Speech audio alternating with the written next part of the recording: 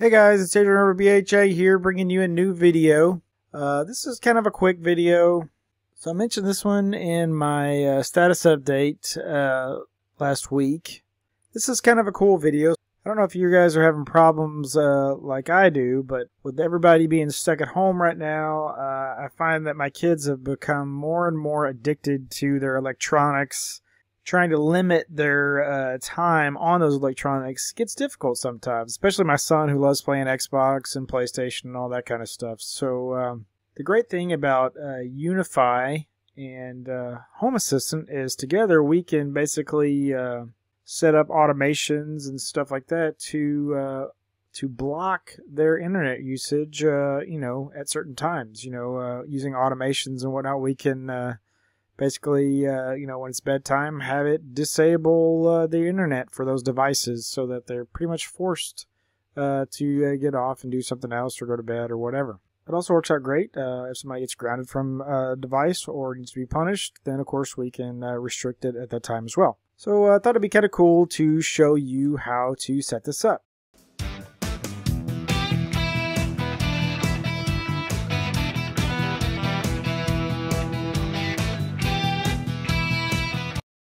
With the Unifi integration setup in Home Assistant, it is super easy to do now right from the web interface. I used to have to do this, with like a shell command and a SSH script that would run and basically block their usage from the Unifi controller itself. But with this integration setup, as you can see, you can create this switch within Home Assistant and it works out perfectly. It's actually pretty easy to set up, so let's do a quick run through everything we're going to cover in this video. So of course, for starters, we're going to basically just create an admin user on the Unifi controller. You don't necessarily have to do that, but instead of using the default admin account, I think this is definitely the way to go. Once we do that, then we're going to add that Unifi integration into Home Assistant. Some of you may already have that set up, and if you do, then of course we can kind of move forward and move on to the next step. For the next step, we're going to find out the MAC address of the device that we want to add in a block-unblock switch. Once we do that, then of course we'll add that MAC address into Home Assistant in the Unifi integration. And lastly, I'll show you what that looks like in action. So let's get started.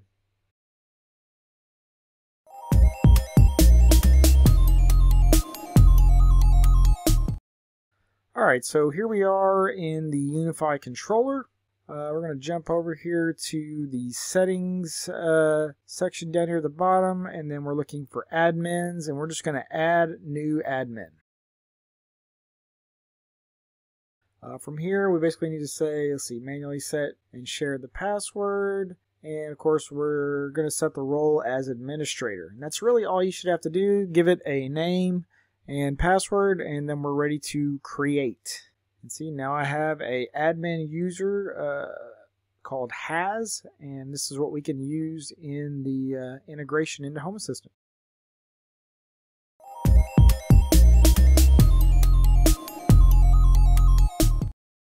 Alright, so in the integrations section of Home Assistant, now, as you can see, I'm running the latest version, so I got all the new logos and everything. It looks really slick. And of course, I already have the Unifi integration configured, but if I was going to do it from scratch, I'd hit the plus down at the corner down here and do a search for Unifi. And from here, we'll just plug in the IP address of the Unifi controller, the username and password that we just set up, and then hit submit. Once you do that, of course, you'll start to see all of your devices pop in there and everything that it pulls from the Unifi controller. Pretty cool.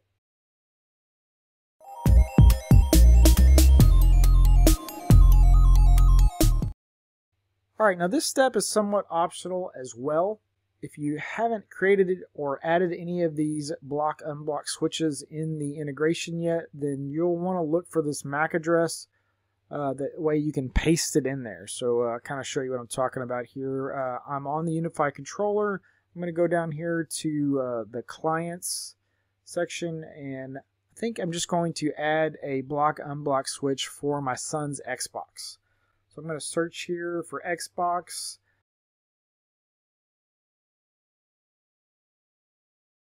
And there it is. It's got an IP address, so 10.10.10.45. If I click on that, then of course it'll show all the information, and I just want to copy that MAC address. All right, once we have that, we're ready to move on to the next step.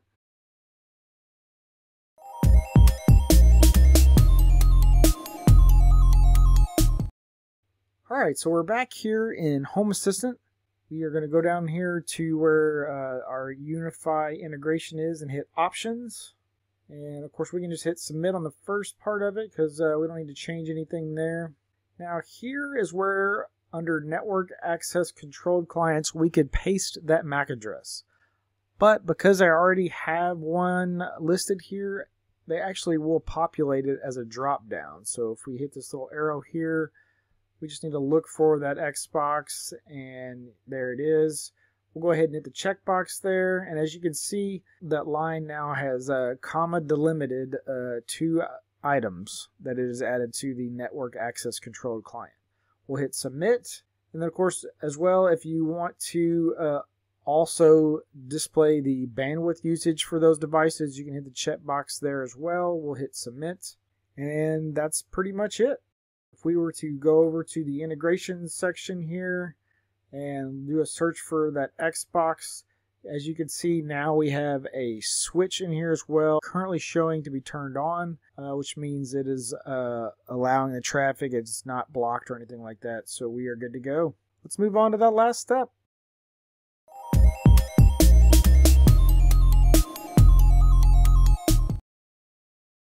Alright, so just to kind of give you a rundown of everything we have here. On the left, of course, is that switch from Home Assistant. On the right, in the top here, I'm going to start a ping to the Xbox One just to show you that it is currently online. And then, of course, we also have it showing in the bottom corner here on the Unifi controller. Once we start the ping, and then we'll go ahead and hit that switch to turn it off. And as you can see, the pings stopped. It is now not showing anymore on the Unifi controller there. And if we turn it back on, then of course the pings resume.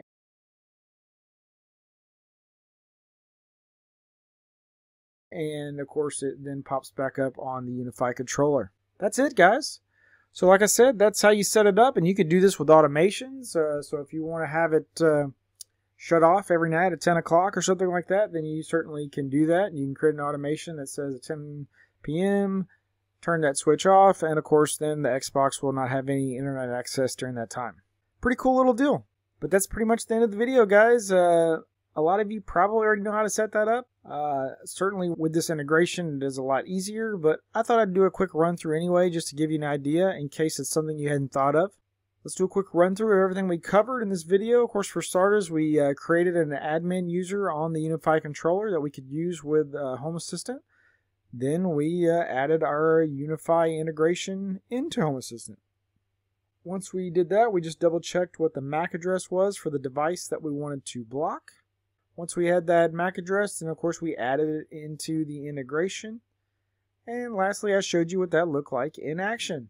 Again, that's the end of the video, guys. Definitely worth checking out if you haven't played around with it at all. It's a pretty cool little deal. I want to thank everybody for donating. Again, every little bit helps. Really appreciate those that have donated to my Buy Me a Coffee link. If you liked the video, please subscribe to my channel. If you have any questions or comments, hit me up in the comments below. As always, if there are any videos out there that you would like to see that I don't already have out there, let me know in the comments as well, and I'll see if I can't get something put together for you guys. Otherwise, I'll see you guys around. Thanks.